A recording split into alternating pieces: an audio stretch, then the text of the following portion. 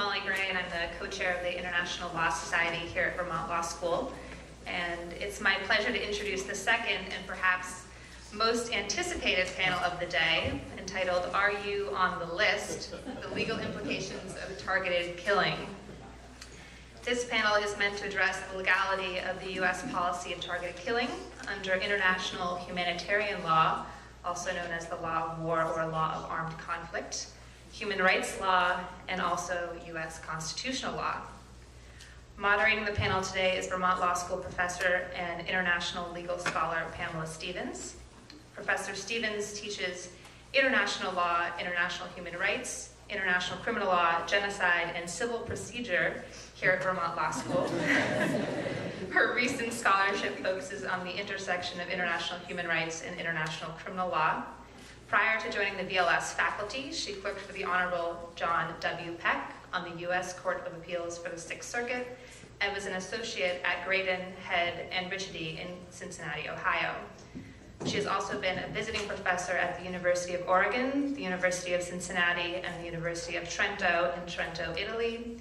She has studied at the Center for Holocaust Studies at the United States Holocaust Memorial Museum, where she was a fellow in the summer of 2008. Please join me in welcoming Professor Stevens and our distinguished panelists. Thank you.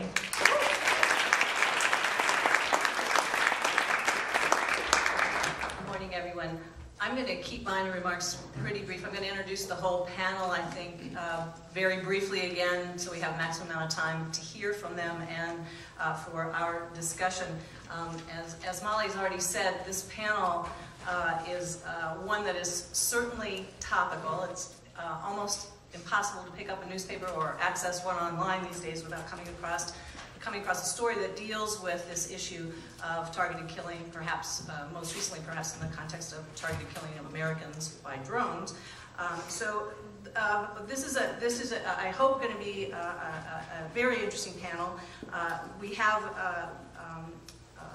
with us people who have a distinguished panel, people who have approached this issue from many different perspectives, so I'm hoping it will be a very lively panel and that your questions and discussion afterwards will contribute to that. So the first thing I want to mention in terms of process is everyone's going to have about 10 to 12 moments to speak. I will try to keep them on a tight rein here so that we do have time for discussion afterwards. And as I said, I'm going to introduce people in order. We're going to start with Professor Turner. I'm just going to introduce people in order of the way in which they're sitting, so that it will help you perhaps keep track. The full bios for these people, I understand, are online, so that if you would like to read more about our panelists, you can do that. So I'm going to give you very bare bones about them, and it will not do justice to all of the many things that they have done and written about and thought about. Our first panelist, farthest to my right, is Doug Bandow. Doug's a senior fellow at the CATO Institute. He specializes in foreign policy and civil liberties. He worked as a special assistant to President Reagan and was editor of the political magazine Inquiry. He writes regularly for leading magazines such as Fortune, National Interest, Wall Street Journal, Washington Times, and has been a regular commentator on a multitude of media television stations, and he holds a JD from Stanford University. To my immediate right is Professor Robert Turner, who is a professor at the University of Virginia School of Law. He has both his degrees from the University of Virginia School of Law, both his professional and academic doctorates from the University of Virginia School of Law. He's a co-founder of the Center for National Security Law with Professor John Norton Moore, and has served as its associate director since then, except for a couple of periods of time in which he worked in government. He has also occupied the Charles H. Stockton Chair of International Law at the U.S. Naval College in Newport. He is also a veteran of 2 Army tours in Vietnam and served as a research associate and public affairs fellow at Stanford's Hoover Institution on War. Excuse my stumbling speech. As I said, Professor Turner is going to start our panel off, I think, on an interesting note. We'll try. Okay. To my immediate left is Chris Jenks. who is the director of the Criminal Justice Clinic and an assistant professor of law at SMU Dedman School of Law in Texas. He has his bachelor's degree from West Point and his JD from the University of Arizona College of Law. He has 2 LLM degrees and is currently a PhD candidate from the Melbourne University School of Law. You like those law degrees?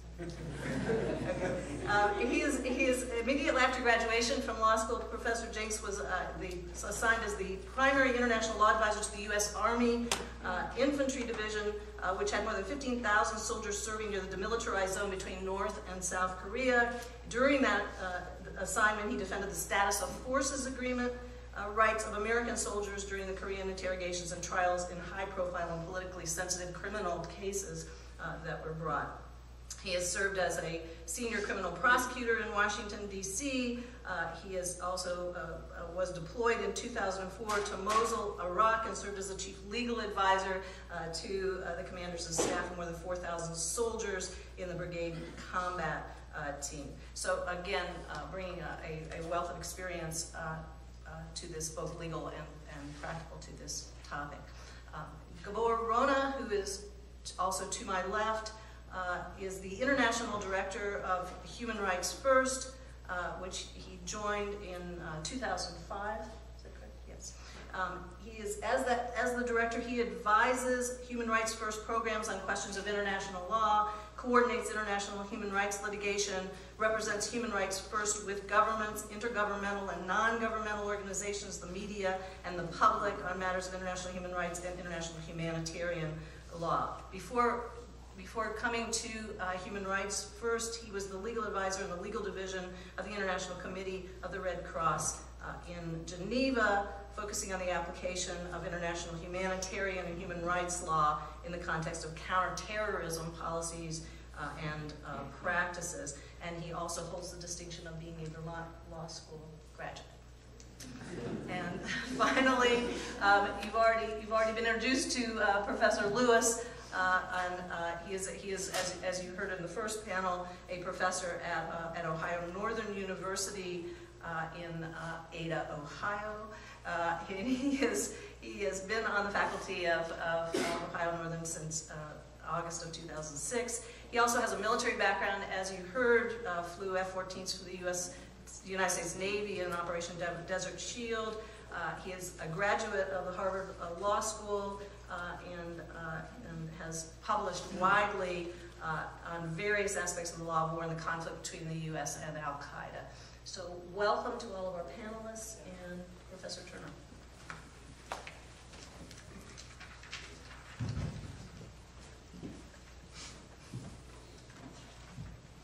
Got a call earlier from Marco Rubio. He said, take the water up with you, Bob.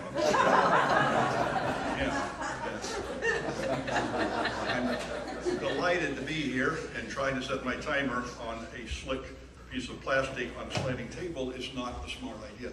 I do have the list of those of you that are on the list. We'll talk later on that. I have an awful lot of material to cover. I apologize for that. The slides will be available on the appropriate website. If you're not on the list, I'll tell you what that is later. If you want to see them, I probably won't make it through them. Basically, it seems to me there are two issues here. One, are we in war? That is to say, are we engaged in an armed conflict in which the law of armed conflict prevails, or is this law enforcement? Is the idea of a war on terror or a war against Al-Qaeda really like the war on poverty? And second, and if that's the case, then obviously killing people without judicial process is murder, assassination, what have you, and it doesn't matter whether you use a sniper, a nuclear bomb, or a predator drone. The second issue, is it lawful to kill Americans inside or outside this country without judicial sanction? Obviously it's not in most cases, but are there cases where the president can order the killing of American citizens? I'm going to argue the answer to that is absolutely yes. And I think we're in one of those situations. Now, are we in a war? Well, who decides that? I don't think it much matters. UN Security Council, NATO, on the international level, have both said we're involved in an armed conflict. The United States Congress, the President, both Presidents, and the Supreme Court have agreed. And on the other side, you've got the ACLU and some other very nice NGOs, but last time I looked, they didn't count in the final vote. The Security Council has passed several resolutions referring to the inherent right of individual and collective self-defense following the 9/11 attacks. That's the language of international armed conflict. It comes from Article 51, which recognizes the rights of states to individual and collective self-defense in the case of an armed attack. Again, Resolution 1373, same thing. NATO, the day after the 9/11 attacks, for the first time in its history, invoked Article 5, which is the armed attack language that talks about acting collectively in a military manner. Again, law of armed conflict. The U.S. Congress passed the AUMF, authorizing the President to use appropriate force against those organizations, nations, and persons he determines are tied to Al-Qaeda or other groups, took part in the attacks, and so forth, in order to prevent future attacks. The combined vote in Congress was 518 to 1. It formally implemented the War Powers Resolution for anyone who thinks this was just sort of a, maybe someday we ought to do something. And I would suggest it satisfies any due process of law requirements that might exist in armed conflict when American citizens have joined the enemy. After all, we did have a process of law by which Congress said these individuals may be killed. Now, both presidents, President Bush on September 20th, 2001, President Obama, January 7th, 2010, said we are at war. And the Supreme Court, in Hamby-Hamdan and various other opinions, has said, yes, we are engaged in an armed conflict and the law of war applies. So on one side, you've got the people that count. On the other side, you've got some very interesting organizations. I'll let you read them. Now, most killings in wartime are extrajudicial. We don't send lawyers and judges out in the battlefield and say, hold your fire, private, before you shoot that soldier. We need to have a hearing here and see some beyond reasonable doubt proof, starting off with when he was born and a little background on his parents. You lose wars that way. It's not assassination. This is an issue very dear to my heart. I've been involved in it since the early days. Back in 1990, I wrote what became the lead story in the Washington Post Outlook section, arguing that Saddam Hussein was a lawful target.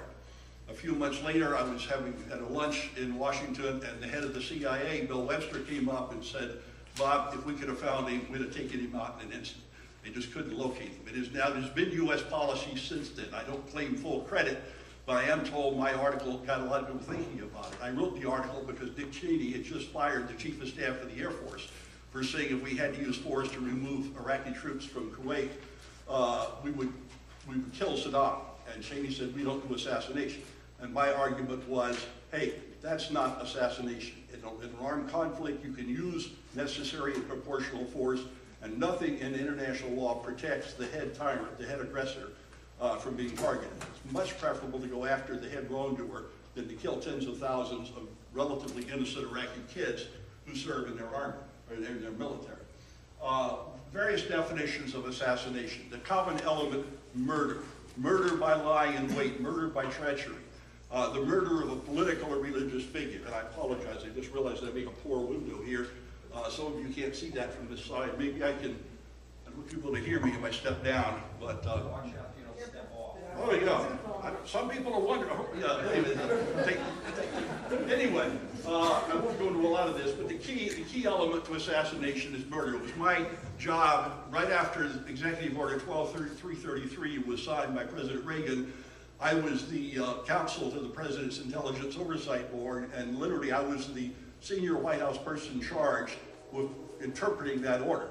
And my judgment at the time, and it has not changed, is that assassination does not, it has to involve the element of murder. It has to be an unprivileged killing to qualify as assassination. But, more on that later. Lawful acts of self-defense, lawful acts in an armed conflict are not assassination because they're not murder. During the American Revolution, we intentionally targeted British officers and their guides. It upset them greatly. It was a clever move. 1943, we intentionally shot down an airplane carrying Admiral Yamamoto, the mastermind behind Pearl Harbor. It was not an assassination, even though we sent out a bunch of planes for the sole purpose of finding his aircraft and splashing it. It was not assassination, it was killing an enemy during wartime. There is a belligerent's privilege in wartime. You are allowed to kill the enemy. This is well established by long-run conflict. You don't need the approval of a judge or a jury.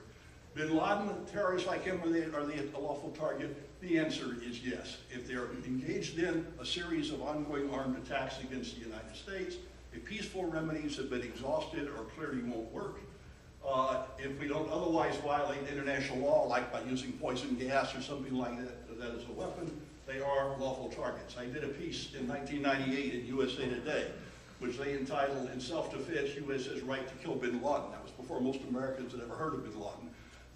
We had the opportunity more than once, we didn't take it, and you know the consequences. What about being a US citizen? Well, in reality, a guy named Abe Lincoln killed about 94,000 US citizens, at least he considered them US citizens, in something called the Civil War. Obviously, when US citizens are within the United States or in settings where we can apprehend them without great risk of loss to our own personnel and so forth, we ought to do that and try them. Nobody disagrees with it. There's been a lot of silliness in Congress about, oh, Obama wants to kill his political opponents. This is simply not true. It's one of those, what if things. Does the president have the power to order the Air Force to shoot down an Air France jet by telling the military, shoot this down, it's got all the top terrorists in the world on it? Of course he has that power. And he might well be able to kill them. That would not be a lawful act, and he would be impeached and probably then tried as a criminal if it turned out he did it just because the Republican leaders of the Senate were on that plane or something like that. The president has all kinds of powers that can be abused, but there's no suggestion here that those powers are or are going to be abused. People say, why not let Alawaki surrender? He knew he was on the list. It was front page news in the New York Times.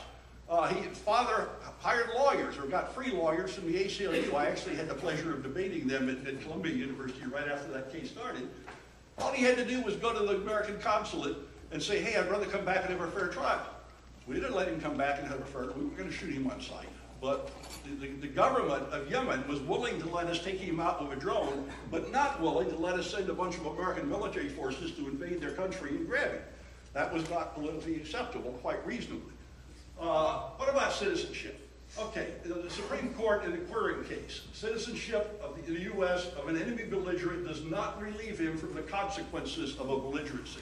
One of those is, if you're a belligerent, you can be killed.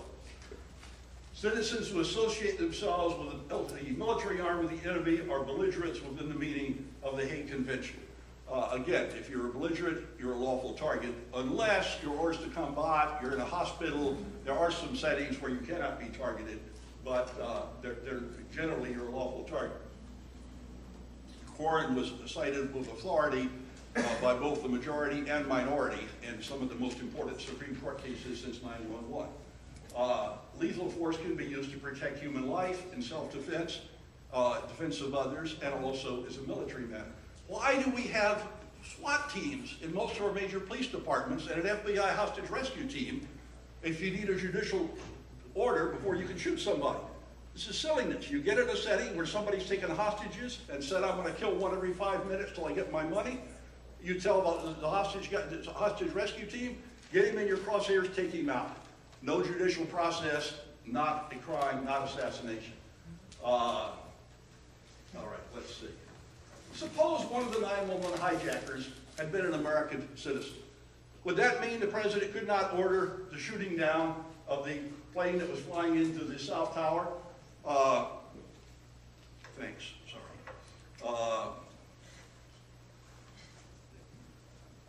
Anyway, battlefields. Oh, you can only kill people on the battlefield. That's all thinking. Yeah, it was once the case that we would mass on opposite sides of a big field and charge together. That's not modern warfare. Where was the battlefield in the struggle against Al-Qaeda? 1996, it was in Saudi Arabia when they blew up the Kogar Towers. In August of 1998, it was in Kenya and Tanzania.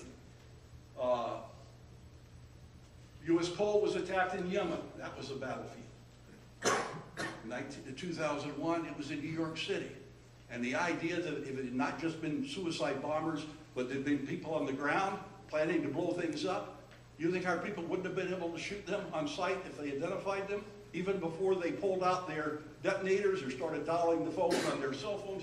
Of course they could. I'll go through this. Yeah, you're the National Security Council legal advisor. You're told Flight 175 is about to hit the South Tower, but there are 50 American citizens on board. So obviously you can't shoot it down. I mean, you know, American citizens, you need a court order. So what do? You tell the president you can't do it. You try to get through to the ACLU. You try to get in the docket to see a judge. Well, time runs out and you have 911 all over again. Where's the battlefield? It's where you find the enemy. This is nothing new. During World War II, we declared war against Germany. When Germany sent Rommel into North Africa, we sent Patton in to take care of him. We did not declare war against the countries of North Africa. And we also did not declare war against occupied France. We sent American troops in there to kill the enemy. International law allows killing the enemy anywhere you can find them, with very few exceptions, like hospitals. And that includes sleeping in tents at night. They don't have to be aiming rifles at you. It's not self-defense, it's war. And it's not limited to just shooting riflemen. You can also shoot cooks and bus drivers and so forth. Medical personnel and a few others are protected, but generally the enemy is a fair game. Predators, not going to spend a lot of time just because of time. My clock has stopped, so I'm going over or not. 1 minute, perfect. Okay. Basically, there are big advantages to predators. First of all, they can loiter over an area for hours, listening to everything that's said and watching. There could be 100 different people in 50 different cities watching the monitor. Turns out the third guy over in the crowd sitting on top of the building is a deep cover CIA agent. The CIA guy says, hold your fire. Saves a very important asset. Turns out there are a bunch of small children all of a sudden walking by the building. Hold your fire. Wait till the kids get by. Lots of advantages. Legally speaking, it doesn't matter whether you're using a sniper rifle, a Predator drone, a cruise missile, any weapon system. You cannot use it to deliver poison gas, chemicals, biological agents.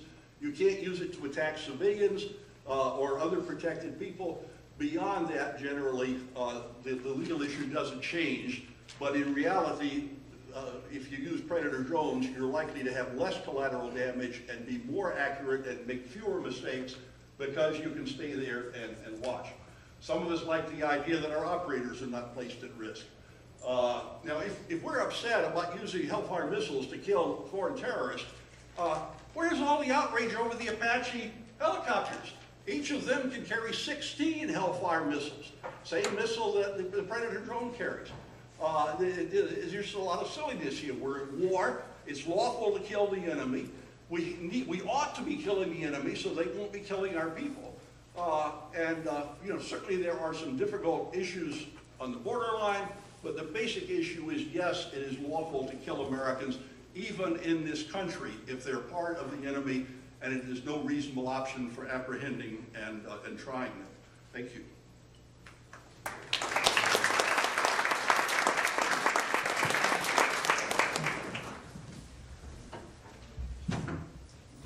It's a great pleasure to be here. It's a very important topic.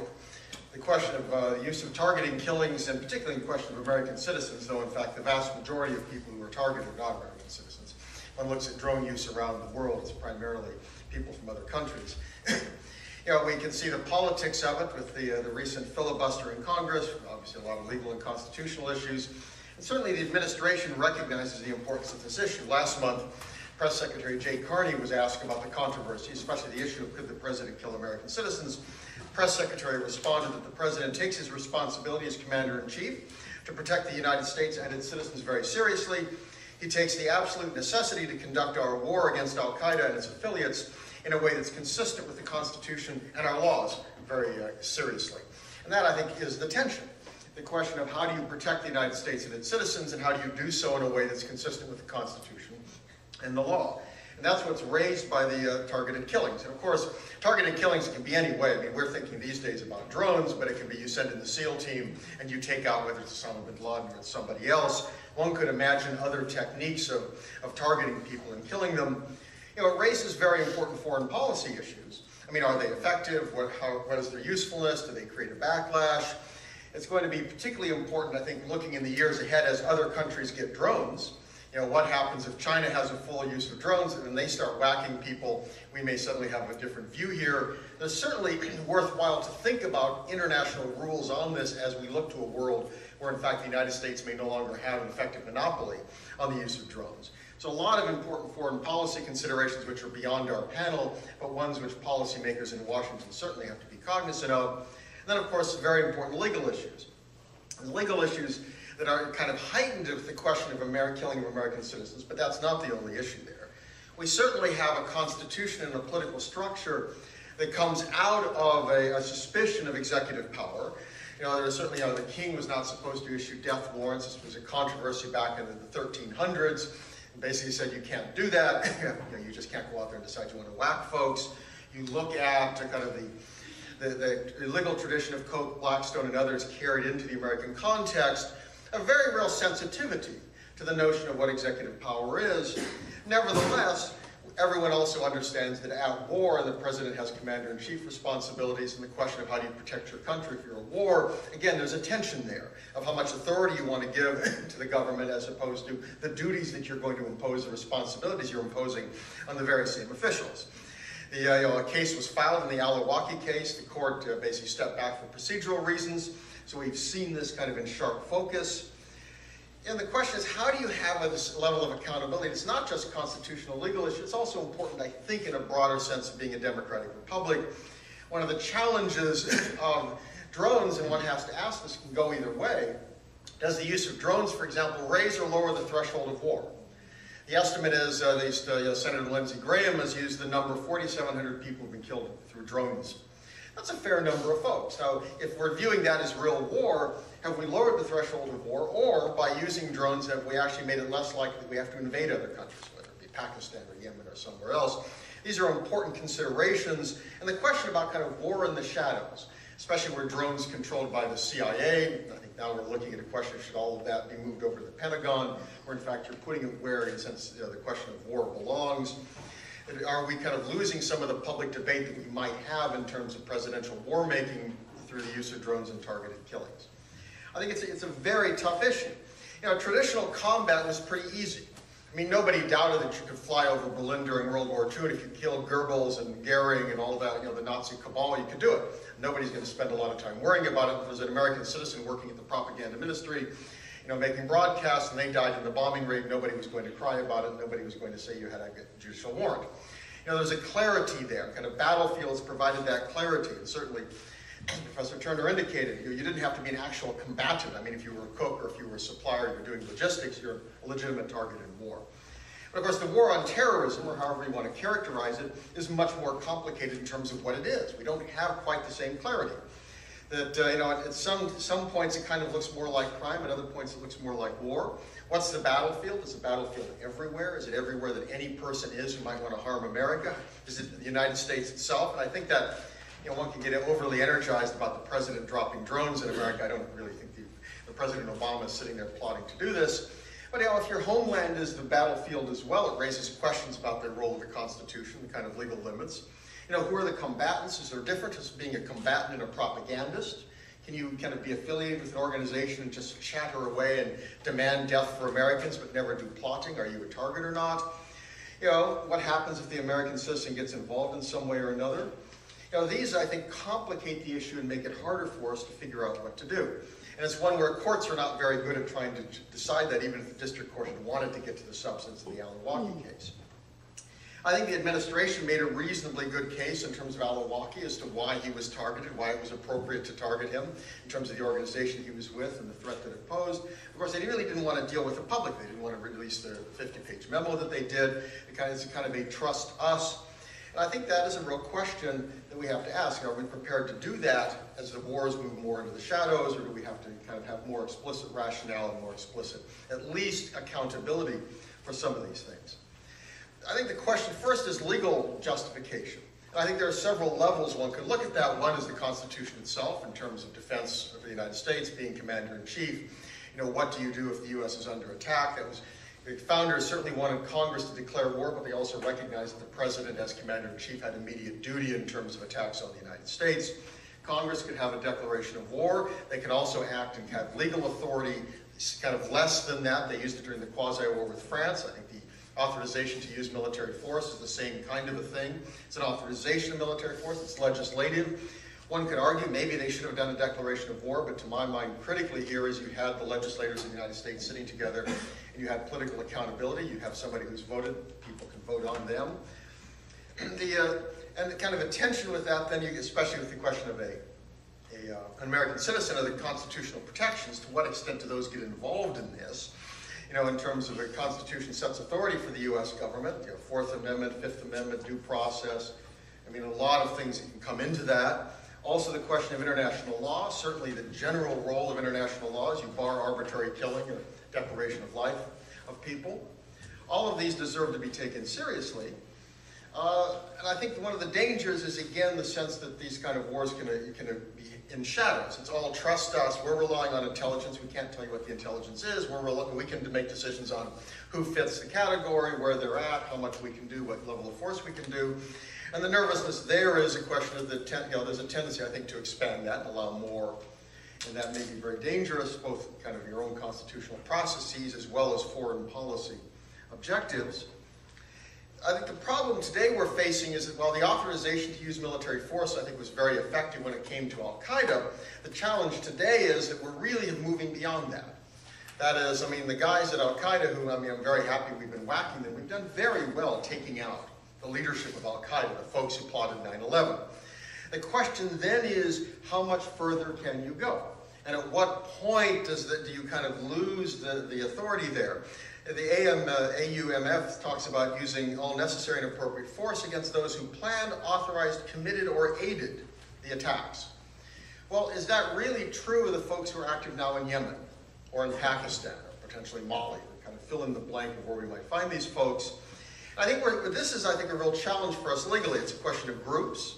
You know, I mean, what does it mean to be an affiliate? What does it mean to be associated with? If you look at the administration of the Justice Department memo, they talk about being associated with or affiliates. What does that mean? Does that legally bring you within the authorization or not? You know, what happens if you're dealing with entirely new groups that have a different set of grievances? I mean, they don't care about whatever bin Laden talked about. They're mad because we went to war in Iraq or something else. So they're a new group. They've started up. They have the same objectives, but they are different.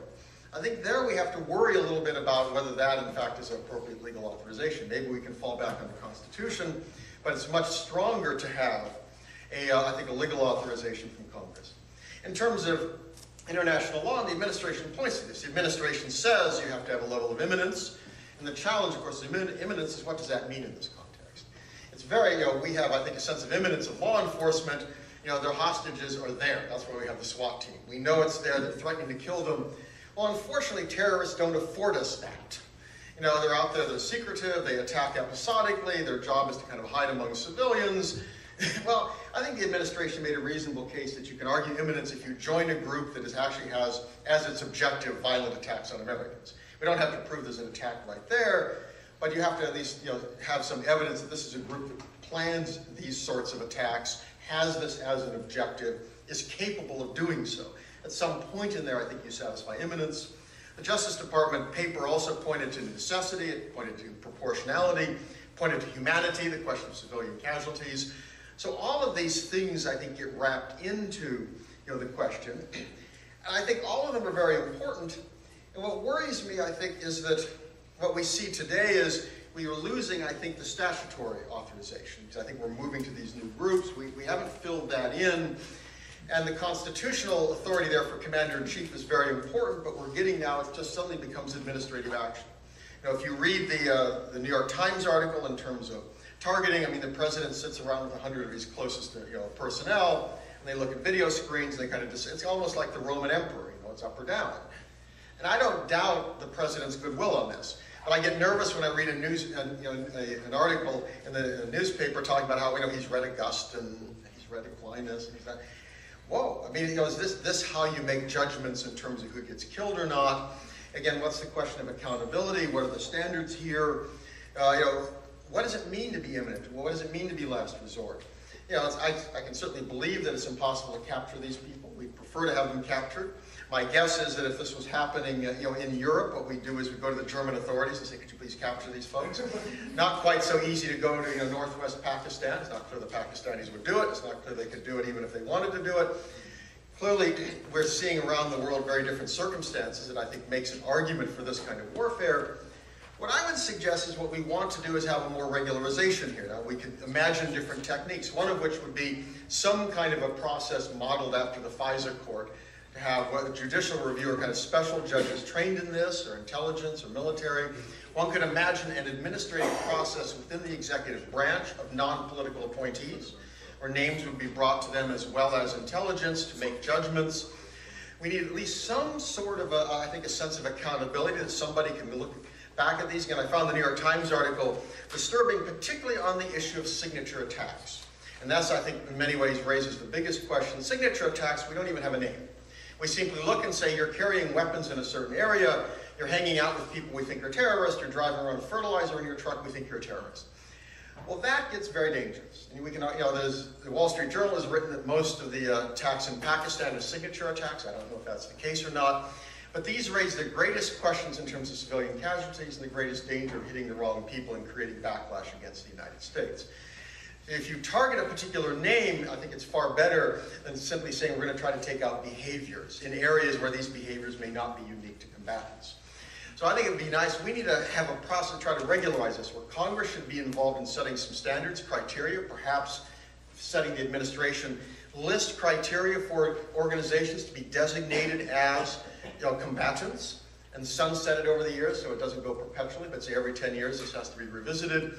This is an area where I do believe that the president has the authority, and in this kind of warfare in today's world is necessary.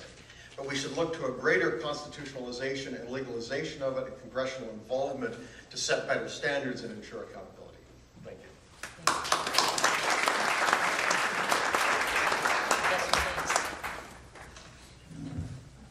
Thank you, and good morning. I want to begin by thanking Vermont Law School and the organizers for this extremely well organized and exciting conversation that we'll be having throughout the day.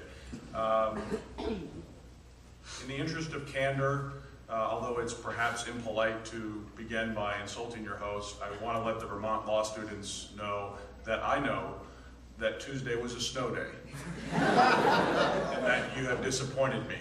A snow day in Vermont. Although I've learned from some of you that we should all be grateful for the snow, as otherwise it would be mud season, which I did not realize was a season until I arrived yesterday in Vermont. I'd like to take maybe a step, I'm not sure if it's back or laterally from my colleagues on the discussion. I want to talk about unmanned aerial systems, or what is generally referred to as drones. I'd like to talk about maybe how we could, and I would submit should, refine that discussion and really refine the disagreement.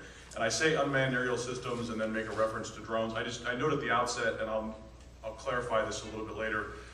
You know, in the movie In It's a Wonderful Life, you hear that every time you hear a bell ring, an angel has gotten its wings. Every time the word drone is used, somewhere a United States Air Force officer flinches because it is an imprecise term, and there's some problematic aspects to that lack of precision and how that plays into the vernacular, how it plays into our discussion. I think we all know that at some point this week there was an article in the New York Times that talked about a drone strike. It was in Afghanistan, it was in Pakistan, and I'd like to ask rhetorically, although you can follow this up in your questions, what you thought when you read about the drone strike. A certain number of suspected militants were probably killed, a certain number of possible civilians were probably also killed, and what you thought about that. I submit maybe some of you thought that was illegal.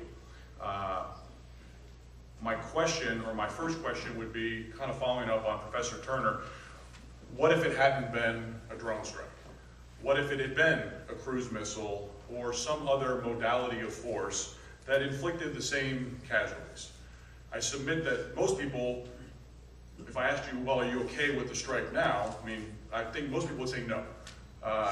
And my point is, so the objection really isn't on the modality of force, the drone that's firing a Predator missile, or the Apache that's firing, frankly, the same missile. The concern is more broad. It's a use ad bellum. It's a use of force more broadly. I object to the fact that we are using force and taking lives in Pakistan, in Yemen. The modality of that force, I don't think, is often the relevant criteria.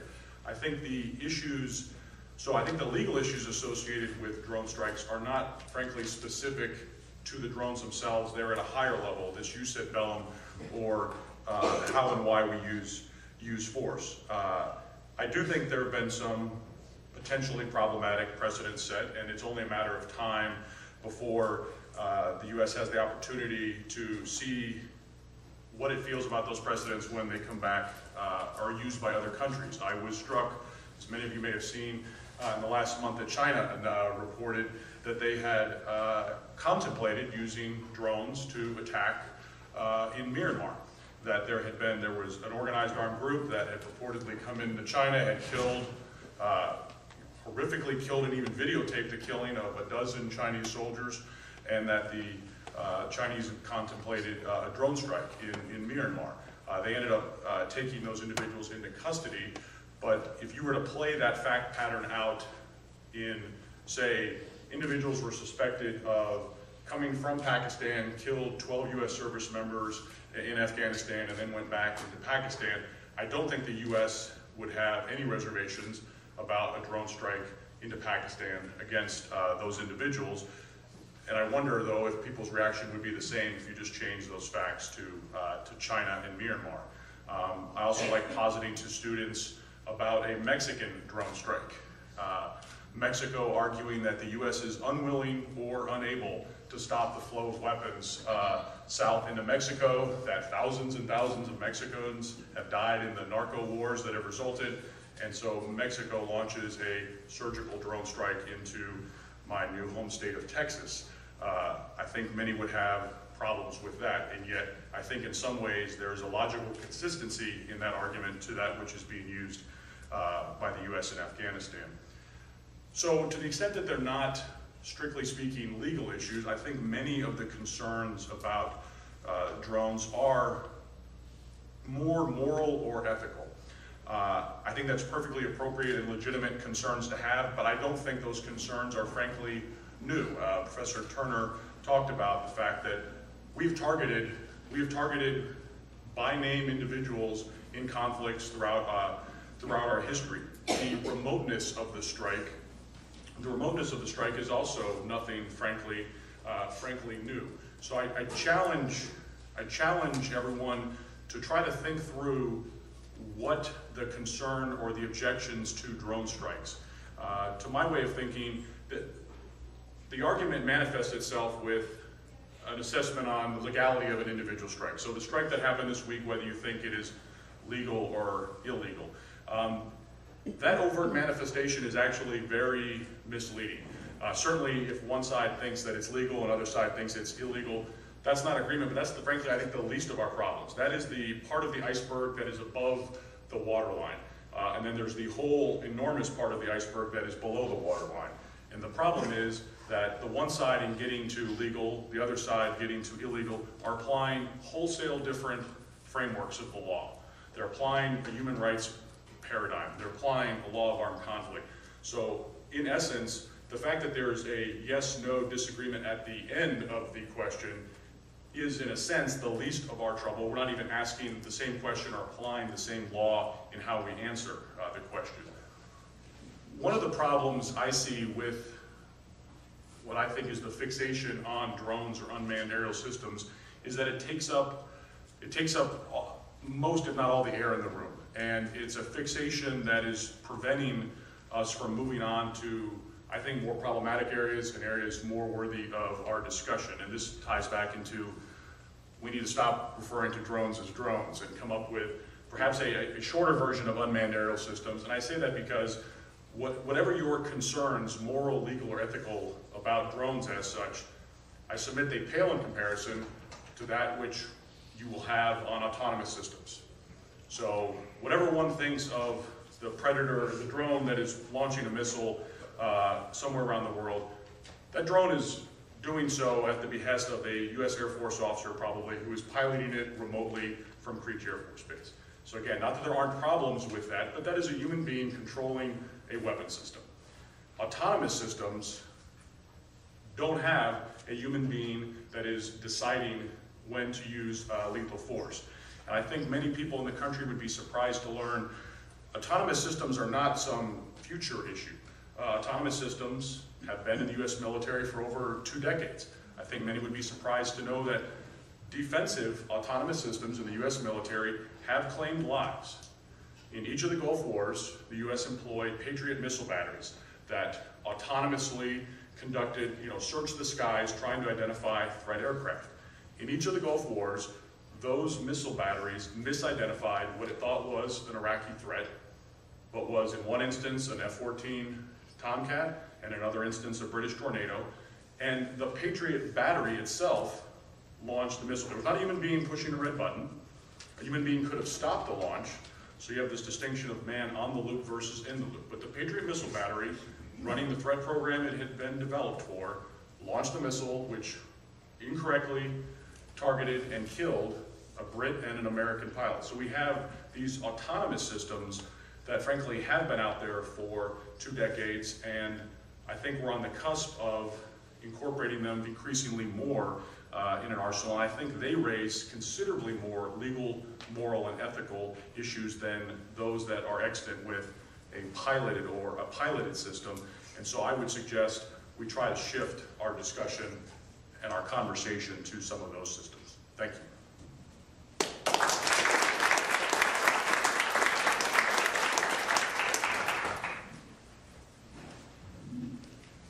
Thank you, Pamela. Well, if Churchill was right that America always does the right thing after exhausting all of the alternatives, then I think what we've heard from our panelists so far, and it reflects the popular conversation pretty well, I think, and both in terms of the things that I agree with my fellow panelists about and the things that I vehemently disagree with some of our fellow panelists about, I think it shows that America right now is still very committed to the alternatives to doing things right. The question of is it war that Professor Turner brought up, and he cited as evidence for the proposition that of course it's war, that the Security Council authorized the use of force, that the United States Congress has an authorization for the use of military force. Well, these are references to aspects of international law with which I am simply unfamiliar. There's human rights law, there's the law of armed conflict. These bodies of law tell you when you can use force in international relations. They tell you when you have and don't have an armed conflict, and it has nothing to do with the declaration of any individual or body. It has to do with facts on the ground. And the facts on the ground for the establishment of the existence of armed conflict are relatively knowable. They are that first you have to have parties, and the parties have to be sufficiently identifiable through a command structure so that the laws, the responsibilities, and the rights that fall within the law of armed conflict can be executed. And if you don't have identifiable parties, and if you don't have a modicum of hostilities, a threshold of hostilities that brings you above and beyond the normal application of law enforcement norms, such as occasional acts of violence or riots here and there, if you don't go above those thresholds, then you simply do not have an armed conflict, and it doesn't matter what the Security Council says. It doesn't matter what Congress says. It may matter as a matter of domestic law, but it doesn't establish the fact of armed conflict under international law. When was the last time you heard of a country declaring war? It just doesn't happen anymore. These things are irrelevant. Also, Professor Turner's initial statement that, well, if it's not war, it's assassination, well, I'd have to say that's not correct. That's not correct, because we have these legal bodies of both humanitarian law, the law of armed conflict, and law enforcement as we understand through the application of international human rights law as well. And even if you don't have an armed conflict, obviously there are circumstances in which states are not prohibited, are entitled to use force in their international relations. And the UN Charter that Professor Turner pointed us to tells us exactly that a state can use armed force either in self-defense or when authorized by the Security Council without regard to the question of whether or not there exists an armed conflict. So the concept of what constitutes war that he framed, and the idea that, well, if it isn't war, you can't kill people, and we obviously have to be killing these people, so it has to be war, is also, I think, simply incorrect. Let me get to drones, which is kind of exhibit 2 in this discussion, which I kind of call drones, drones, drones. I agree with many of my fellow panelists that while they do present some unique challenges to traditional concepts of applicable law, and I'll touch on those shortly, drones are not the message. They are the messenger, like a submarine or an airplane that launches a missile, like a helicopter with gunships, and like boots on the ground that conduct targeted killings. Exhibit 3, drone attacks on American citizens. Again, I agree with what seems to be the prevailing view on the panel. It's true, Americans are a minuscule percentage of people killed by drones. People killed by drones are a minuscule percentage of those affected by drones. You try living in an environment in which a drone is buzzing and hovering overhead 24 hours a day, and you have to be fearful of your children being killed as collateral damage anytime and all the time. And the people killed and otherwise affected by drones are still just a small minority of those killed or otherwise affected by targeted killing generally. Another item, drone attacks on US soil, give me a break. Droning Americans and droning a Starbucks in Des Moines, Iowa, it might capture the American imagination, and it might be a catalyst for some useful conversation, but we're not having that useful conversation as long as we're just concentrating on whether or not there's going to be a drone attack on a Starbucks in Des Moines, Iowa. And the consequence of that is that the rest of the world gets thrown under the bus, and the consequence of throwing the rest of the world under the bus is that it's going to come back to bite us in the butt. On the other end of the ledger, there are some who categorically reject the concept of targeted killing, not just drone attacks, but targeted killing generally. So here's a reality check on that. In the real world, and especially in the real world of war, the alternative to targeted killing isn't peace, it's indiscriminate killing. Because, as fellow panelists have said, killing happens in war, and it happens legally, within some respects. There are significant limitations to killing in war, but killing is legal in war. So you don't get rid of killing by getting rid of targeted killing. The alternative is simply a war crime, indiscriminate killing. So let's not do that. In general, I think as a nation, we've hardly begun to address the issues that are really presented by targeted killing. And some of those have been asked here, but I think not answered. What is war? What are the temporal limits of war? What are the geographic limits? Who can be targeted? Concepts of imminence of harm, membership of the enemy. The idea that I think, again, Professor Turner proposed, well, you're a member, then you're targetable. It's always been that way. No, I don't think that's correct. If you're a member of the armed forces of Germany and the US is at war against Germany, yes, fine. But what does it mean to be a member of Al-Qaeda? I haven't seen membership cards. I haven't seen any evidence that women and children who are in an Al-Qaeda training camp because their husbands are in an Al-Qaeda training camp are participating in hostilities. You might call them members because of where they happen to be.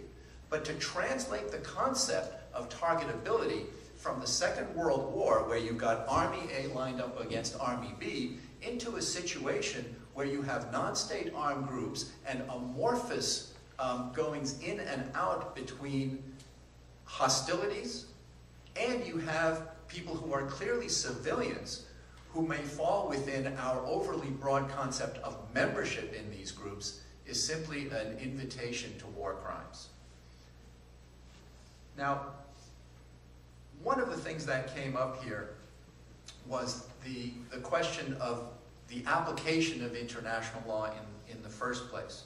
We've had debates about whether or not international law should apply or even does apply. For example, in the debate about CIA targeted killing versus DOD targeted killing, it comes up, well, the DOD says, you know, they're bound by the laws of war, and we haven't heard the same from the CIA. We haven't heard from the CIA that they're bound by international law. So that's a good reason to shift targeted killing over to DOD. Excuse me, where is it said in international law that you get a pass from the obligations under the Geneva Conventions, under the application of international norms for killing, just because you are a member of an agency whose mandate is not to kill, as opposed to an agency whose mandate may be to kill? That simply makes no sense. The idea that international law is somehow not obligatory, and the idea that it is simply a value to be placed on a scale of other values, simply is a rejection of the very concept of rule of law. Law is not a value to be placed on the scale. It is the scale upon which all values are weighed. And the most important reason why law does matter is because, again, as has been said here, we're not the only kids on the playground. When other states, when will other states be able to employ this kind of technology? Well, the answer, I think, is about, well, 5 years ago. And when will non-state armed groups be able to do so? As soon as their bake sales and their drug deals enable them to raise enough money, which again is now. I want to quote John Brennan. The United States is establishing precedents that other nations may follow, and not all of them will be nations that share our interests or the premium we put on protecting human life, including innocent civilians. Now, as for the self-laudatory vision he has of American forbearance, let's get real. While he has steadfastly denied that we make mistakes or we countenance collateral damage, the overwhelming body of evidence is that there are large numbers of civilian casualties, and they come in two forms. The obvious one is unintended collateral damage, but the less obvious one is people who are intentionally but wrongly targeted due either to bad intel or due to overbroad application of legal targeting authority. For example, propagandists, financiers, military-age males who may find themselves in a strike zone, cooks, drivers. And you don't have to agree with Brennan about the premium we put on protecting life to know that he's right about the precedent thing. Now, I want to just make, I guess, one final point about the discussion we've had so far, we've touched upon in both panels, about the felt need for a new authorization for use of military force that would expand the scope of people who can be targeted. This is, I think, a bad idea, and it's made easy to swallow by prospects of drones as a magic bullet. It's easy on the pocketbook, it's easy on American casualty counts, but the question that has been posed here, how can we enrich the targeting environment, is exactly the wrong question. Shifting the burden of death from us to others is a classic tail wagging a dog issue. It's a classic, we have a hammer, therefore every problem is a nail issue. The proper question is, at what point do threats become so attenuated as to require a response other than extrajudicial killing? As at the moment, the U.S. claims as a matter of policy to target only al-Qaeda operational leaders, but yes, Lindsey Graham has said that we've killed 4,700 people by drone accounts, and assuming even a high rate of collateral damage, these two statements are simply irreconcilable. There aren't 4,700 or even half that many al-Qaeda operational leaders. One final point, and this is one I've hesitated to come to admit for quite some time, but I think the evidence has become strong that killing and detention are, in significant respects, a zero-sum game. The more you do of one, the less you can have of the other. Congress pretends to be tough on terrorism by creating obstacles to detention and prosecution, while the administration pretends to oppose and bemoan those limitations, but spends virtually no political capital on fighting those limitations. So I think we're a long way from getting any of it right. In fact, we're merely at the stage of asking the government to please tell us what its idea is of who it can kill in our name. That is, I think, the first thing to concentrate on to push down the road of getting the policies right. Thank you.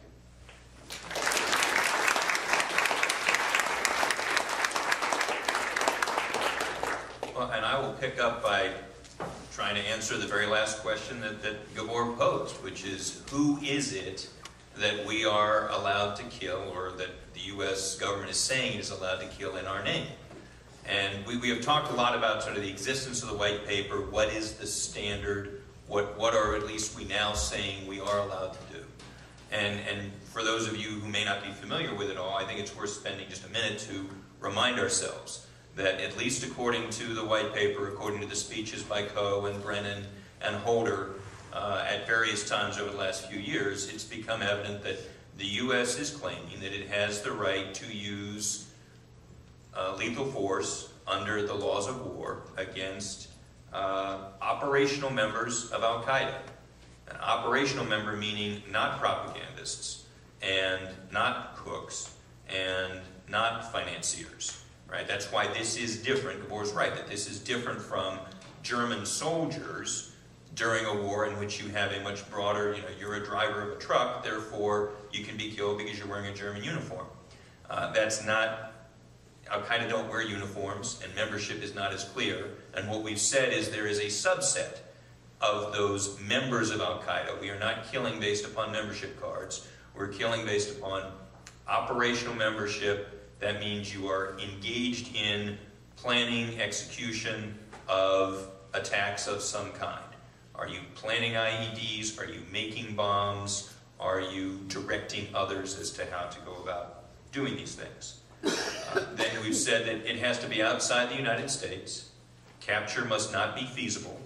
Obviously, feasible is a term we can have disagreements about, but certainly in most cases it's pretty obvious that Yemen and Pakistan capture is extraordinarily difficult at best, if not impossible. And then there is the imminent threat issue. How imminent must the threat be in order for us to go ahead and use lethal force? The one discussion that a couple of us here had last night over dinner was, how does this sort of expand imminence beyond something that we recognize from our own laws or not? A lot of people have said that we are stretching imminence way beyond anything that's recognizable by saying you can kill al-Awlaki not because he's on the phone ordering a strike right now, but because we know that he is a bad actor, he has been a bad actor in the past, and sometime in the future he may be a danger again. We have this window and we should be allowed to take it. That's essentially what Brennan was saying. That's not that different from telling police officers that they may use lethal force against someone that has committed a violent crime and is fleeing the scene. Right? I get to try to stop them leaving, but if I can't stop them getting away, I'm allowed to use lethal force. Not because they are a threat at this moment, not because they're about to kill somebody. This is not the sniper in a hostage situation. This is a unarmed murderer rapist leaving an area after having committed a murder rape, and you try to stop him. And you know that if he gets away, he is likely to be able to do this again. And so you have this window of opportunity. You attempt to capture. If capture isn't feasible, he's going to get away. You're allowed to use lethal force, even though he's not going to kill anybody right now. But you know that he could in the future. So this idea of imminence is not nearly as unrecognizable as perhaps some people choose to say it is. The last thing about the standard is we have to comply with the laws of war. And Gabor was saying, well, what about the CIA? Is the CIA exempt from complying with the laws of war? No, they aren't. They shouldn't be. They shouldn't believe themselves to be. The one thing that is for certain is that the CIA people that are flying drones have been trained in the laws of war and have been trained in the laws of war ever since October 2001. We had the director of the drone program in the CIA at a conference a couple years ago at the University of Texas. And he said that right after this happened, when we began to say we are going to use armed drones, and the CIA is going to be part of it, we sent all of the people involved in that down to Charlottesville. They went through the armed conflict training that other military people are required to take. Now, the other side of this that we don't know as much about is there accountability on the back end, right? The way you get to be a member of an armed force and you get the combatant's privilege is, one, you have to be trained in the laws of war. Two, you have to be held accountable to them, right? The U.S. military has clear procedures for doing that. The CIA may or may not. We know less about that. If they do not have any accountability procedures, that is obviously a problem. But we do know that they are at least trained in the laws of war. The other thing I want to say is that we are, I think, more concerned about drones than we are about other normal uses of force. Chris had said, you know, it doesn't matter whether it's boots on the ground, whether it's a cruise missile, whether it's a bomb from a manned aircraft or a drone. And from a legal perspective, that is absolutely correct. But I think that we have much greater concerns about what are machines doing to men. And is this something that is sort of out of control, or is it something that could become out of control? And so there's a much greater hesitancy about, is there something wrong with drones doing this as opposed to people doing this? And this is historically how things have worked. As warfare has become more remote, and you go back to the Battle of Agincourt, right? And the French knights thought that the British archers were cowards and scoundrels and illegal because they were fighting from 500 yards away with their longbows, as opposed to coming in and fighting hand-to-hand, which is how war was generally conducted before then, right? And so, and every time you become more remote, you are thought to be taking advantage, you are thought to be breaking the law, or at least breaking the norms. And this is true of now drones, right? It's somehow unfair that I can attack you without putting myself at any kind of risk at all. Because that's what drones do. I'm sitting at Creech Air Force Base in Nevada, I'm firing a missile at somebody in Pakistan. I'm at no risk at all, and somehow that doesn't seem right, or it doesn't seem fair. But I don't think that that ought to change how we consider drones, or whether we think drones are legal, because ultimately drones are merely another platform, and this, I think, moral tension is more brought on by hesitancy about the future, about autonomous weapon systems, about machines making these decisions. And that, I think Chris is absolutely right about, is what we need to be more concerned about, is when and where and how do we go down that road toward regulating or figuring out whether you can pass off the weapons employment decisions to others further down the road. The last point I want to make is about drones are easy. Drones are easy, drones are a video game. You hear this all the time, as though it makes war easier to fight, and that's just not so. There are higher rates of PTSD among drone operators than there are among many combatants on the ground in Afghanistan. Drones are the most personalizing weapon that have ever been created in warfare. It doesn't seem that way because I'm 8,000 miles away from whom I'm killing, as opposed to a special forces guy who kills you with a knife, right? How could drones be more personalizing? They are more personalizing because before I kill you, I watch you for 72 hours. I've got to figure out whether you're my target. So I watch you go home to your wife and kids. I watch you play soccer with your son. I watch you kiss your wife. And then 3 days later, I follow you up a mountain road when you're driving in your vehicle, and I blow you up. And then I go and look at what I've done, because I have to assess whether I actually got the target or not. Was it the right person? So I get a real close-up look at the person I just killed, and I know the person I just killed. No warrior has ever known as much about the people he is killing as our drone pilots know. This is not an easy way to fight a war, but it is a way to perhaps be more discriminating and more accurate, which is why it is a chosen method at this time in this kind of conflict. But don't let anybody tell you that this is easy. Thank you. Thank you to all of our panelists at this point. I've just been told we've been given a reprieve and we have extra time for questions as we are running up against our time limit here. I first want to give the panel an opportunity to comment on each other. If you have comments you'd like to make with respect to what your fellow panelists said. One, I'm shocked at the amount of agreement. There are obviously some areas of disagreement, but I thought I was going to be a lone wolf here, starting off and making everybody mad and then being chewed on for the next 4 talks. Just 2 comments. Doug referred to setting up a FISA court type system to approve these attacks. That would be, we have a panel this afternoon that I'll be talking on, but that would be flagrantly unconstitutional. FISA itself is unconstitutional. I worked on it when it was passed in 1978. I worked in the Senate. I've testified on it at great lengths before the House Senate Judiciary Committees. If you're interested, send me an email. I'll give you some links. Every court to consider the issue, to decide the issue, has held that the President has, under the Constitution, there is a 4th Amendment exception to the warrant requirement for foreign intelligence surveillance. When we set up FISA, the Attorney General, Griffin Bell, told the House Permanent Select Committee on Intelligence that obviously this statute can't take away the independent power of the President. However, we don't have to worry about that because Jimmy Carter's willing to go along with it. He likes the idea. Carter had that option, but he could not give away the presidential power of future presidents. We set up an appellate court called the FISA Court of Review.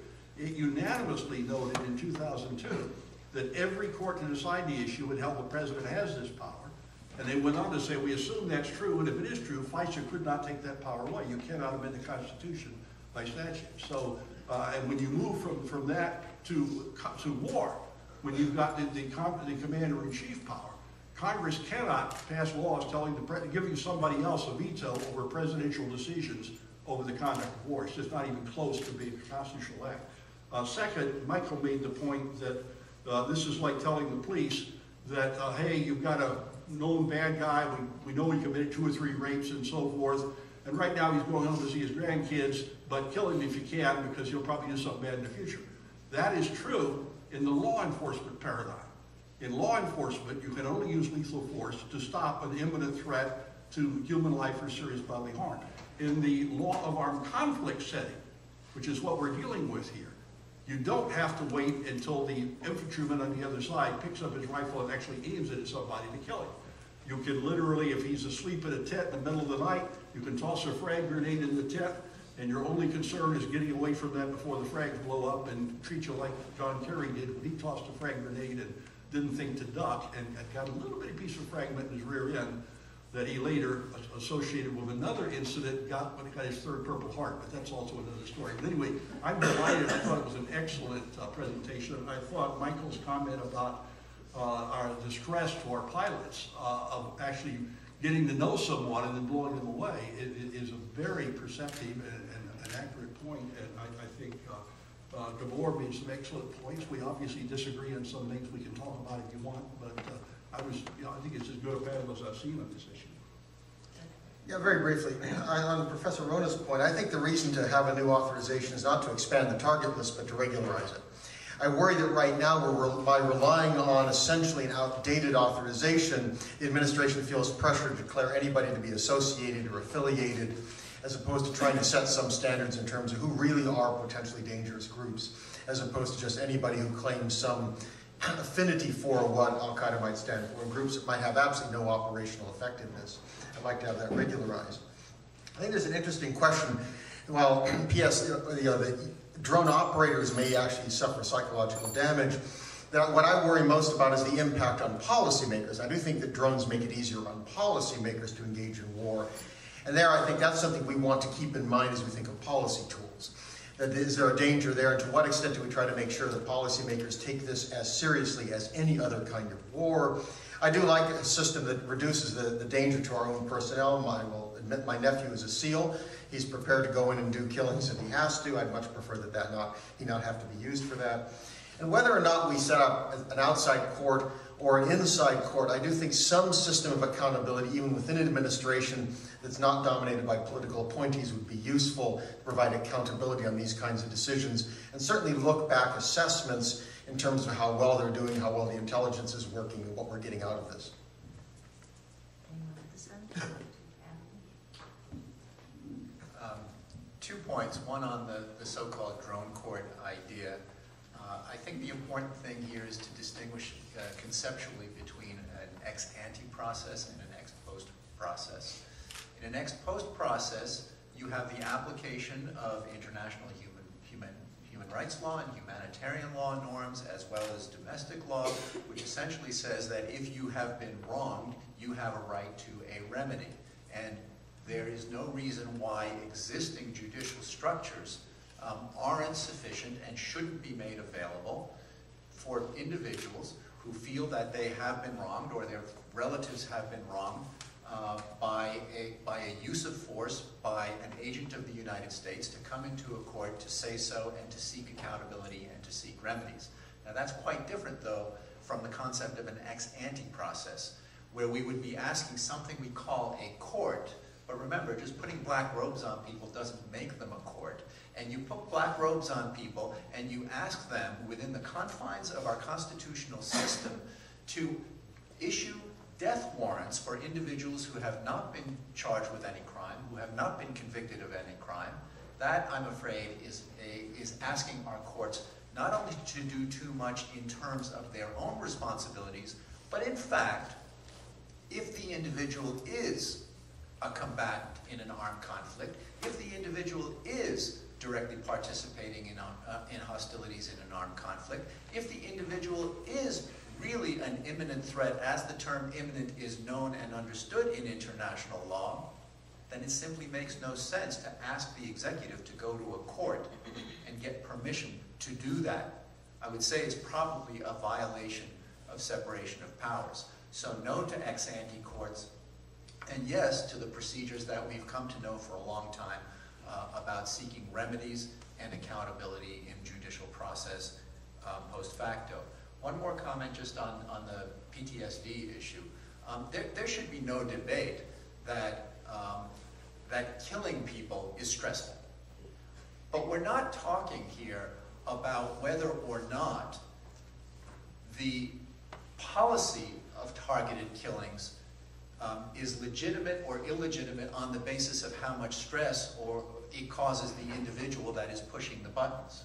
What we're talking about, and what we need to be talking about, is the policymakers, because they're the ones who are ultimately responsible for how the buttons get pushed. So I wouldn't spend too much time trying to equate the concept of how difficult it can be for the drone operators with the question of whether or not the drone policy is either a good one or legal.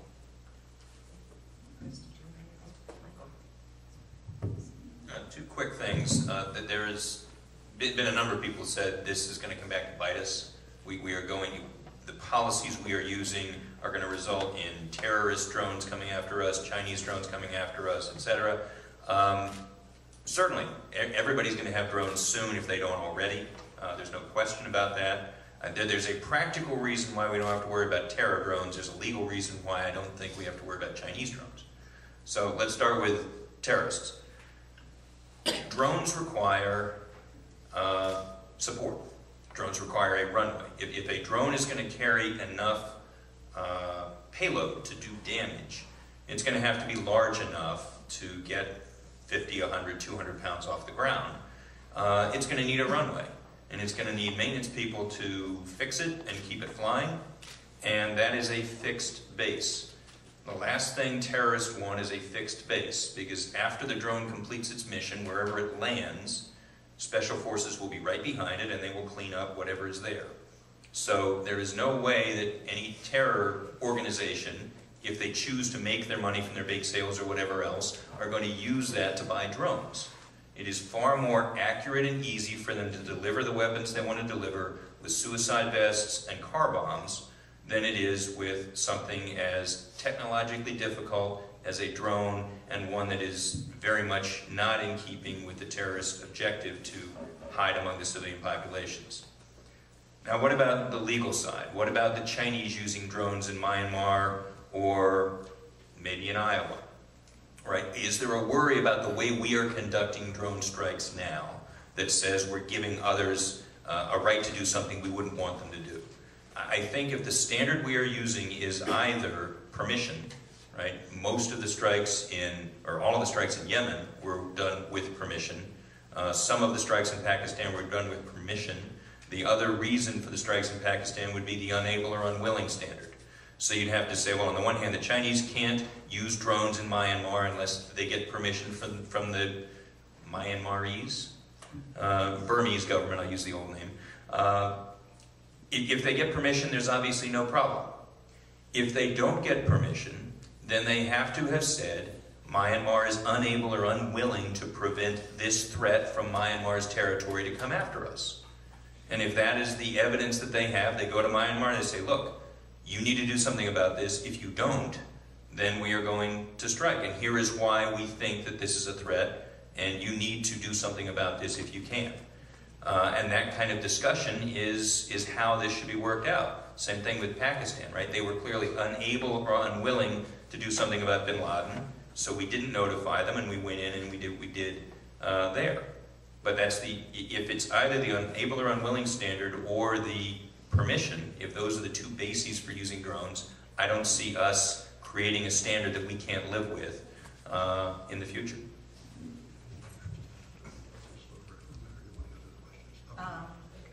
Okay, just a short rebuttal here. Two quick points on Gabor's comment. I agree with almost entirely, but when he talks about allowing relatives of enemy soldiers that our soldiers have killed to bring suit in our courts, I can't think of anything more likely to, it would just be devastating. First of all, our soldiers are not going to remember every time they pull the trigger. They're not going to have proof that person was in fact a lieutenant in the other army or something like that. And thus the message would be, don't ever kill anyone. They would file suits against our commanders just to get them out of the battlefield and get them back waiting to appear in court. And it just, read the Justice Jackson's opinion in Eisentrager when he talks about the idea of empowering our enemies to call our commanders accountable. And I think he's exactly right. On Michael's point about terrorists not using drones, God, I love his optimism. But you do not need a 200-pound payload to do damage. I don't know if any of you have ever had experience with C4. It's like a little putty. We used to actually break off pieces and put them on a tank and light it and heat our sea rations on it. You compress it, half a pound of TC4 will blow the hell out of anything near it. We have Claymore mines that are fairly lightweight that fire ball bearings basically out. The ability to get a small drone that you could literally launch out of a hotel window, you would not have to recover it. You take it out, you fly it above a motorcade, you blow you fire the explosion, you kill a couple of dozen people, and then you let it crash. And so I just think anybody who thinks that we're not going to face this is lost touch with reality on that issue. I pray to heck they're right. But remember, the Israelis have been we started developing drones in the 50s. We gave up. The Israelis picked it up. We picked it up from them. Iran has had drones for years. This technology was going forward no matter what we did. It may encourage some people to pursue it further.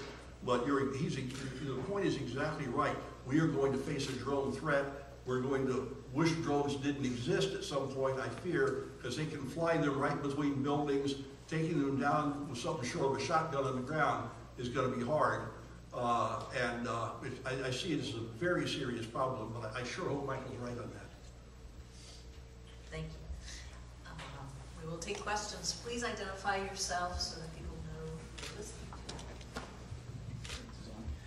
Good afternoon. I'm Chris Cooper. I'm a 3L here at VLS. I want to thank all the panelists for coming and speaking about this issue. I wish we had all day just to talk about this issue because it's that important, and there's so many points that probably won't get discussed because of limitations of time.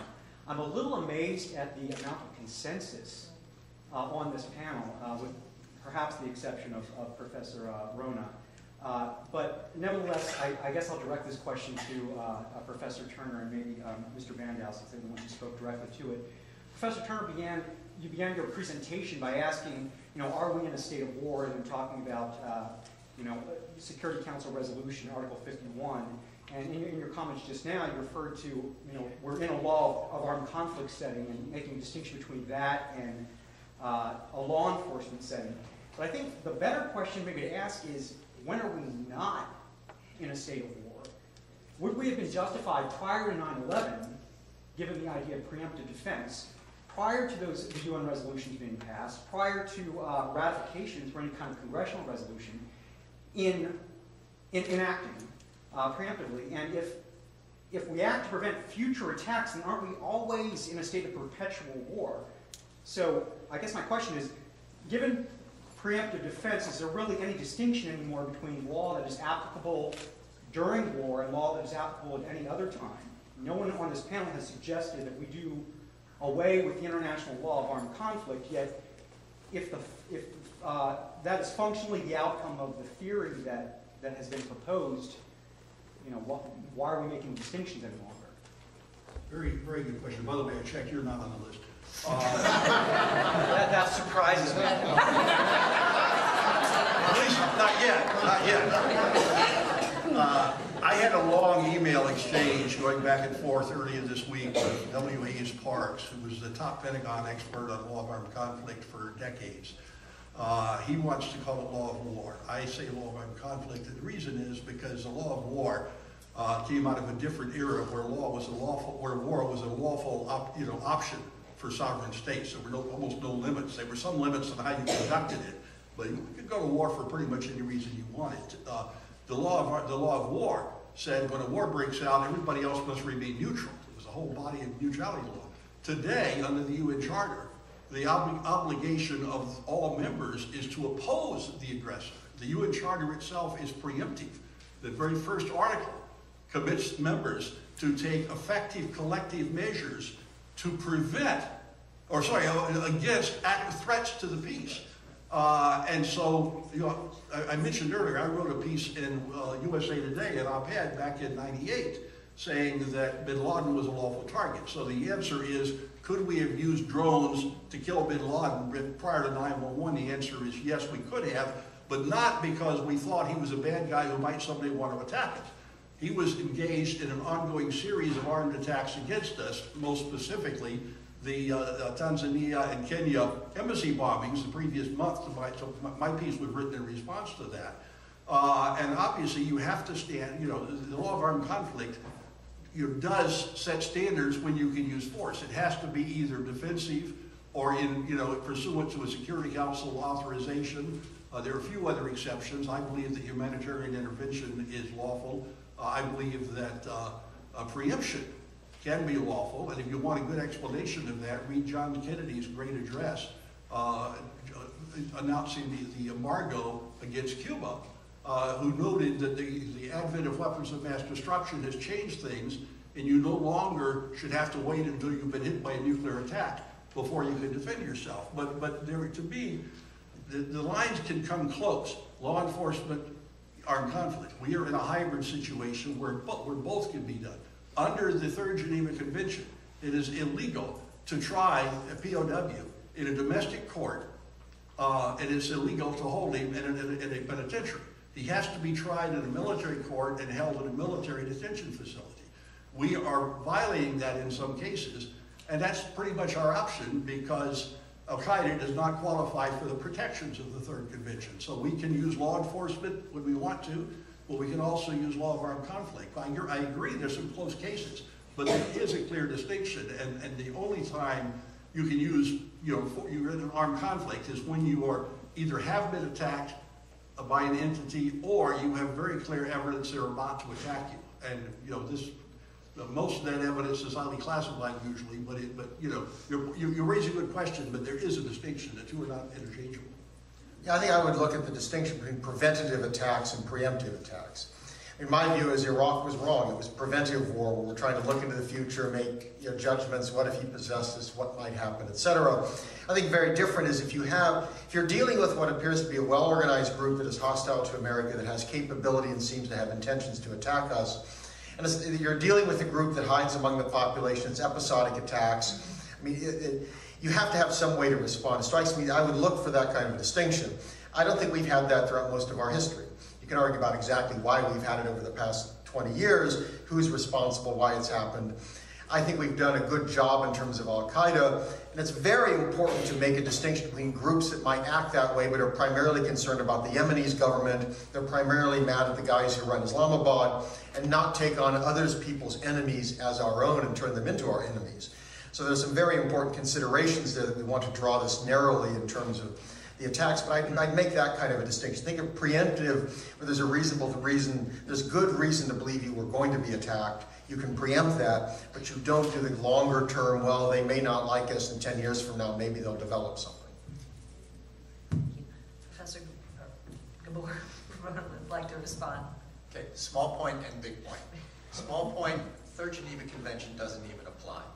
The reason the Third Geneva Convention doesn't apply is because what it does apply to is wars between states, high contracting parties to the Geneva Conventions. Non-state armed groups don't sign the Geneva Conventions. They're not party to them. They don't get prisoner of war status, so the Third Geneva Convention doesn't even apply to them. Big point, preemptive versus preventive. I spent half my career in learning about and applying the laws of armed conflict and the laws on the use of force in Europe, and I spent half of my career in that realm here in the United States. I got to tell you, this conversation would not be recognizable outside the United States. And the reason it would not be recognizable is because the US is an incredibly significant outlier from the vast majority of international legal opinion on the question of the propriety of the use of force in international relations. You go back to the Bush National Security Doctrine of 2002, which talks about preemptive use of force, and you will have seen something that virtually no other state, no court of international stature in the world agrees with. And it is no longer the national security policy. The Obama national security policy very clearly rejected and no longer uses the concept of preemption as a source of entitlement for the use of force in international relations. So let's put that one to bed. Just a quick comment. You sound like John Yoo. You really don't believe, you don't mean to be saying the Third Convention doesn't apply. Certainly Common Article 3 does apply, and it requires that all detainees during any armed conflict be treated humanely. Of course, but not to be tried by military. You agree? I agree with that. That was my point too. Yeah. Professor Pettit, we have about 5 minutes until lunch, after lunch is served. Okay. So I'm going to suggest that we take the next 3 questions and and let the panel. Yeah, thank you. okay. Thank you very much. Yeah. 3 questions. We're resting control from me. Thanks very much to the panel, Nas Modir today. I wanted to suggest first, I think that the excellent question by the colleague from VLS before me illustrates that, Professor Turner, I think that your presentation and your vivid PowerPoint and a lot of the debate on this issue tends to make an appeal to simplicity that I think those of us that work on these issues know just isn't there. I think that if it were the case that the clarity of the appeal to LOAC was so convincing, and even that it convinced the many decision makers in government, we wouldn't be having all of these discussions and hammering in on questions of target lists and everything else, because of course, as we all know, if it were as simple as an armed conflict that was like many of the historic armed conflicts you had up on the screen, we wouldn't be so troubled with the decision making around targeting and everything else. But I just wanted to actually pose a quick hypo to the panel if I could. I think that oftentimes when we have these examples of whether the terrorists or the Chinese or the Iranians can get drones, we get drawn into the drone aspect of it. And I wanted to pose a hypo that hinges on the legal argumentation of global non-international armed conflict. Let's imagine, I think we all can acknowledge there's an armed conflict in Syria going on right now between the government of Assad and the Free Syrian Army and whatever other rebels are fighting. And the United States has clearly said publicly that it is supporting the Free Syrian Army, and Secretary Kerry has said that he already, that we have authorized over $60 million in support, non-arms but other goods.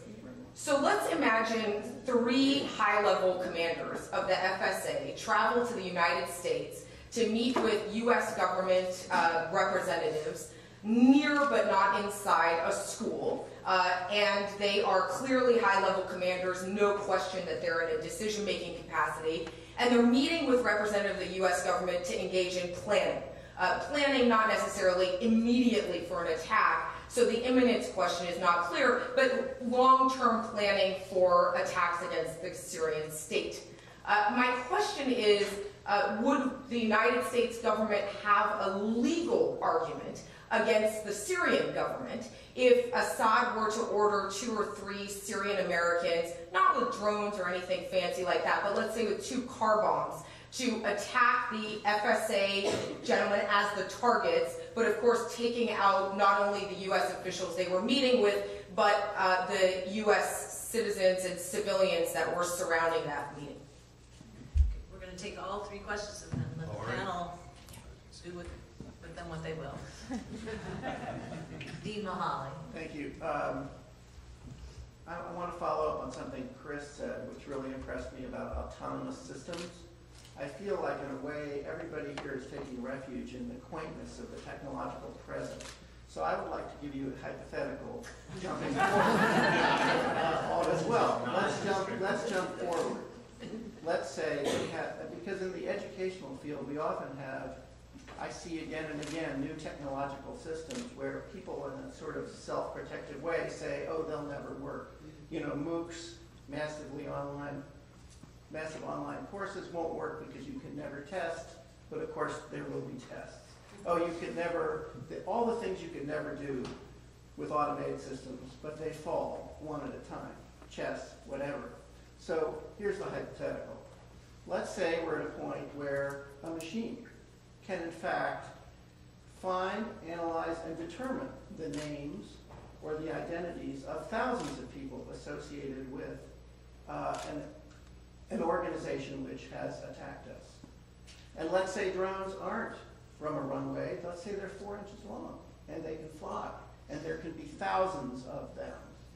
And the machine decides where to find these people, how to locate them, it locates them, and it kills them. You could have dozens of them suddenly emerge in this room and take people out. Let's assume the truth of that. How would you apply ex ante, ex post? How would you apply everything you've been talking about to that present, not to the one where you have almost a quaint system? This is something that would be viewed as quaint then, where you have a person at a computer screen. Thank you. Our final question. I don't have a hypothetical. I'm Crystal Wanell. My name is Crystal Abbey, and my question is more of a meta question for the whole panel. So Norbert Elias, after World War II, discussed the civilizing process, and he talked about how, as societies modernized, citizens yielded their they yielded their right to violence to the states. That way, they could use violence against other states to represent their beliefs and issues and concerns. And it seems like, as part of this discussion has kind of gone on, that the use of drones is a way to kind of remove the violence, sort of, at least the human element of violence from war. And so I guess my question is does that argument, the civilizing process as a society, as we have these transnational discourses and, you know, globalizing communications and establishing communities with Twitter and YouTube, with, you know, people in Syria, as, you know, and people in America, if that has a place in this discussion, or if that's kind of just subsumed in this argument. Thank you. Keeping in mind that we are keeping people away from food. Real quickly on Naz's attack, I think it's an illegal attack because you have 3 Syrians that you're trying to kill and you're taking out a whole school, right? That's not proportional. So, I mean, it would fail the laws of war.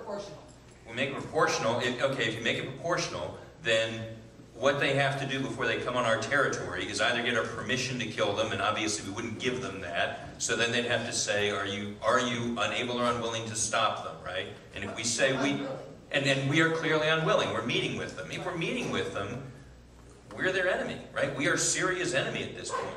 If we're Syria's enemy, Syrian government has the right to do something about that.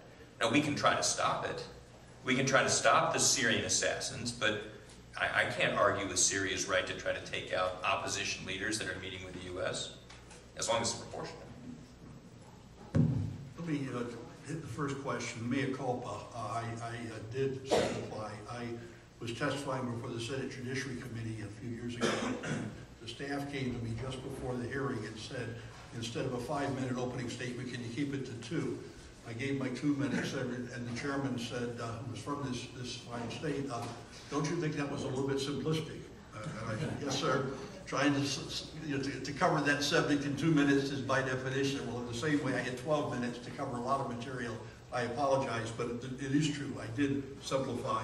On the targeting issue, I basically agree. There are several issues here. One, they can lawfully attack the people, but just as in our case, if we find Al-Qaeda leaders are in the Intercontinental Hotel in Paris, we can't send a cruise missile or a drone into France to kill them. There's something called state responsibility. We have, duties to France. Now, if France refuses to give us permission, but continues to allow them to function out of France, there's a difference. If they go to France to attend a carnival or something, then, they're off limits. But if they are firing missiles out of France or planning their war out of France, then France has a state responsibility to us, and we can go to them and say, this is what they're doing, stop them, or we may have to exercise our option of self-defense, infringing upon your territory, which is long recognized as a part of international law. As I understand it, most of these killings in Pakistan and Yemen have been with the consent of the government, but not the public consent. The government doesn't want its radical Islamists to overthrow it, so it will protest to what we do.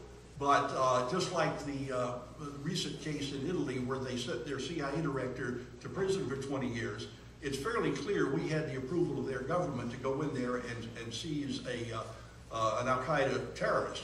We then shipped him off to, Egypt, where he was tortured apparently, and I think we should have known he would be tortured there, and that's a violation of international law if you detain someone and then knowingly or willingly put him in the hands of someone either with the knowledge or for the intent of torturing him. But I don't think it's that hard a case. Briefly to the dean's question, I don't have an answer in terms of the Terminator scenario, but what I think I do know is we are at, or quickly will be at a point where machines, autonomous systems, will be able to take action more quickly, more effectively, more efficiently, more accurately than a human being. And so you will be able to make an argument that it will be more precise and that there will be less collateral damage taking humans out of the decision cycle for the use of lethal force. I think that has staggeringly profound moral and ethical implications that I think we need to be discussing, because I think, again, I think autonomous systems, in a sense, can and would be more accurate in certain circumstances than human beings.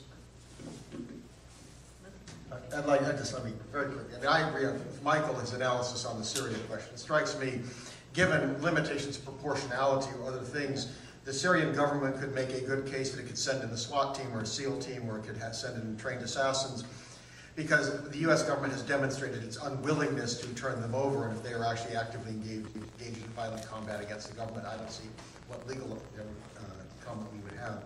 I think the issue of the autonomous systems, I think there's a real question, what kind of accountability do you have if there's no human decision within the process to use violence? That's what would make me very nervous, is that it may be more precise, but how do you hold anything accountable at that point? The programmer, that I think is an important issue. The final question, I have to admit, I wasn't exactly certain where it was leading, but we've had kind of these periods of globalization in the past, and that doesn't mean we don't have conflict. Leading up to World War I, trade was increasing on all of the parties, and then they jumped off the precipice into World War I and started slaughtering each other. So, the growth of Twitter and social media and these sorts of things doesn't mean we'll have a limitation of conflict, unfortunately. I'm not sure if that answers it, at least.